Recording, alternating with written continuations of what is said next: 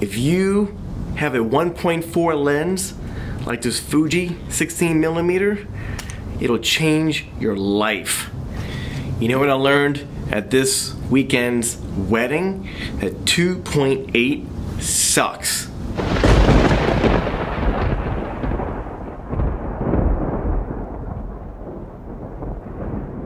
I feel like Peter Pan with my shadow right here.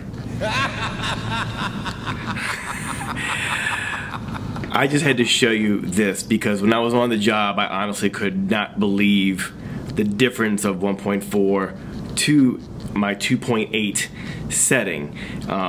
I was not shooting with my 16mm 1.4 lens. I had my 16 to 55, which is a 2.8 lens, and they're doing the speeches, and I'm stuck at 2.8. I didn't want to raise my ISO higher. That I was already at, like, you know, 4,000 ISO, and that one point when I changed lenses really quick, I was like, holy cow. So that much difference in light allowed me to lower my ISO because I was able to expose for the amount of light that was in the room, and it was a win-win. So I got more light coming in, I was able to lower my ISO, and my shutter speed stayed the same at 60. Doing stills, by the way, not video. So this is just a quick example, okay? My camera is set to 800 ISO, 2.8 at 60th of a second on video. Now, just in real time, I turned all the lights off. Okay? The only light on is this guy right here. So, watch this. 2.8. Ready? 1, 2, 3, 4, 5, 6 clicks to 1.4. This is 1.4 without changing my ISO, without changing my shutter speed. So real quick, 2.8. 1.4. That's the difference of a 1.4 lens.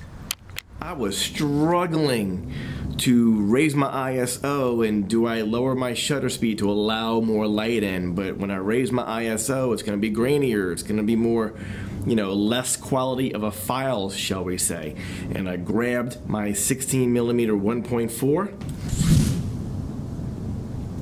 Oh dear Lord in heaven, if you've never photographed with a 1.4 lens before ever in low light, 2.8 feels like it's miles away when you need that low light. So watch this.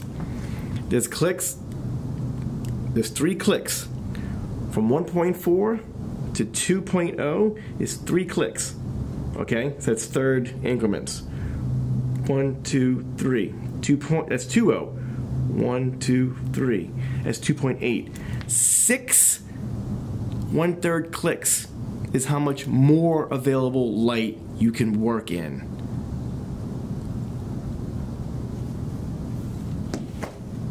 Right? Right? The amount of stops I have available to me at 1.4 compared to 2.8. It feels like miles away when you're in a low light scenario and you just need to have more light.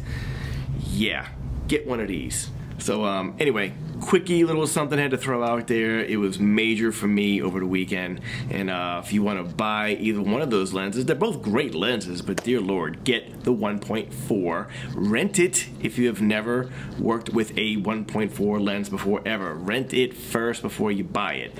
That's the best thing I can tell you to do, because once you work with it, you'll be like, yeah, I gotta have one of these. Alright, you guys, stay focused on your dreams, subscribe, hit the like, hit the dislike, just do your thing, but I will see you in the next video. A lot of work to do. It's October. Bye, y'all.